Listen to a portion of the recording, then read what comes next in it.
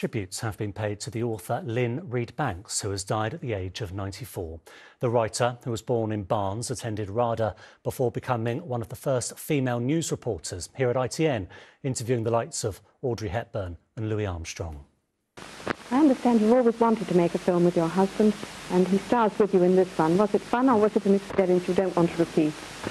No, it's great fun, and I must say it's the perfect way of living. No nerves at all? No.